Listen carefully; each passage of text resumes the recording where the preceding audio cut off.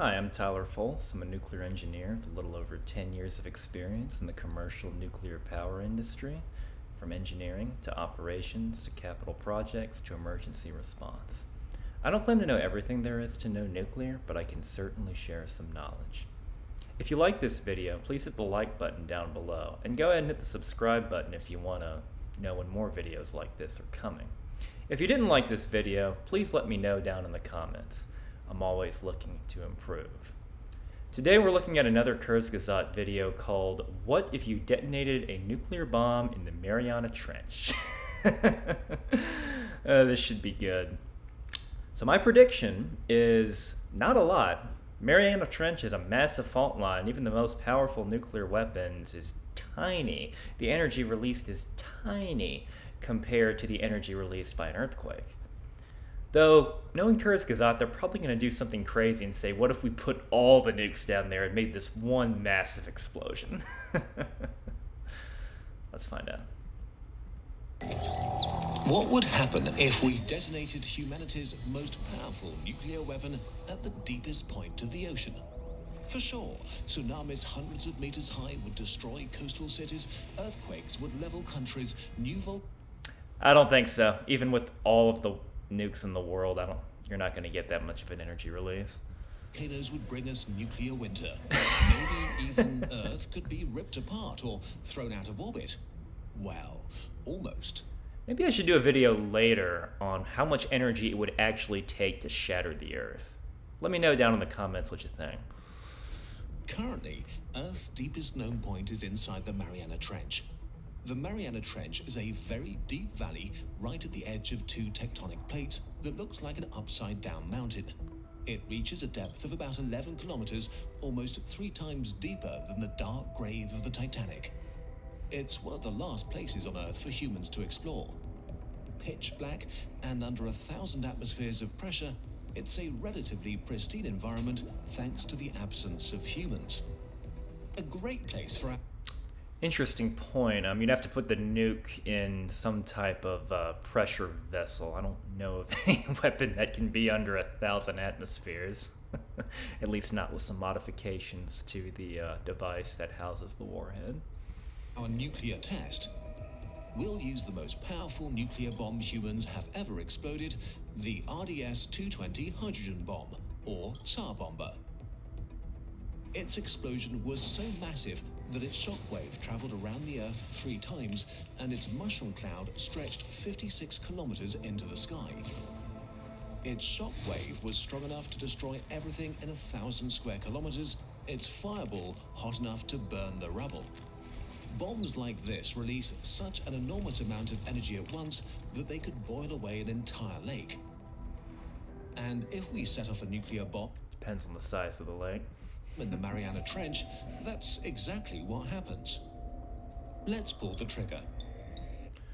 So the Tsar Bomba, the biggest one detonated was 50 megatons. To get a sense of scale, the one on Hiroshima were on the order of about 15 or so kilotons. So this one is well over 1,000 times more powerful than that.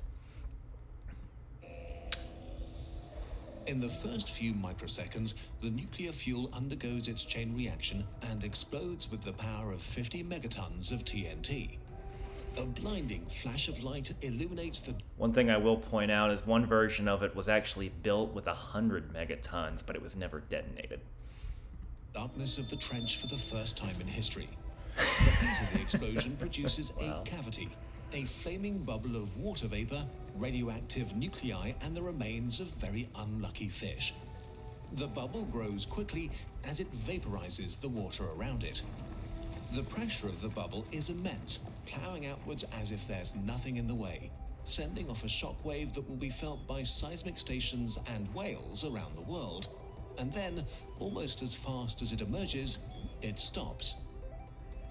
On the surface of the Earth, this fireball bubble would grow to 10 kilometers the second after it's detonated, as the atmosphere barely puts up a fight to hold it back. But the pressure at the bottom of the Mariana Trench is enormous. With 11 kilometers of water overhead, being in the Mariana Trench is like being crushed by a hydraulic press from every direction. Here, a second after the detonation, our bubble is about 1 kilometer across when, oddly enough, it starts to shrink. The bubble overextends itself. Difference between 1,000 atmosphere and 1. That'll do it. Losing pressure as it expands until the water turns it back, recompressing it. The tug of war between the fiery death bubble and water goes back and forth a few times, the bubble shrinking and growing until eventually the bubble loses for good. The pressure... That's a great animation, but yeah, there's just so much water and so much pressure, it won't last long. Around it is too great, and turbulent water begins to chop it up. It becomes something like the underwater equivalent of a mushroom cloud. Here we have the return of the green goo. You wouldn't get green goo. As it disintegrates into many smaller hot and radioactive bubbles drifting upwards. And as our mighty destructive blast rises to the surface, it does basically nothing. Just a small wave and a bubbling plume of radioactive warm water in the Pacific. No. It would just look like regular water. The only difference is it would be slightly warmer than normal water.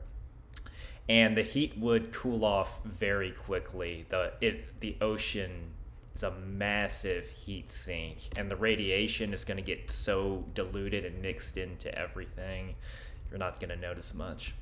Tsunami will wash away Japan or California, although boats and whales in the area might have a bad time. Yeah. The radioactive fallout will be diluted into the Pacific after a few days, although a fair amount of radioactive water and salt makes it to the atmosphere, where it collects and then rains down again. Even if the wind blows the fallout directly towards the Philippines, the worst of it probably happens over the oceans. But clearly, the real not gonna make Godzilla. Danger comes from our explosion triggering earthquakes and volcanoes, right? Even if we detonated the bomb right in the trench at the exact point where tectonic plates touch, probably not. The explosion would vaporize a part of the sea floor and turn a lot of sand into glass, but most of the energy goes into the water, not seismic waves. Earthquakes are already quite common at tectonic plate boundaries, and earthquakes with as much seismic energy as our bomb happen a few times a year without triggering any sort of apocalypse. But maybe it will affect the Earth's orbit. Since no mass is taken away... Yes, they're right about the earthquake thing. Nuclear weapons are tiny compared to the energy released from earthquakes. And the interesting thing on such a reactive plate, a major fault line, there's always little teeny tiny earthquakes going on there anyway. So that will also help to cancel out the tectonic effects of this explosion. Or added to the Earth, our orbit is completely unaffected. Also, there have been well over 1,000 nuclear tests in the last 70 years, and that didn't change our orbit, so why would this time be different? The strongest forces humanity can unleash are laughable compared to the forces of nature. The planet is too big. It doesn't care. So, what happens to us if we detonate an... I actually think the Mariana Trench one, that one, it reminds me of the movie Armageddon, where they drill into an asteroid and try to split it in half with a nuke. Let me know if you want to see me look at that video. Nuclear weapon really deep in the ocean? Pretty much nothing. Did you know that every bird in our videos has an owner? And that would appear to be the outro. So yes, I agree with this, that it's going to have very little impact.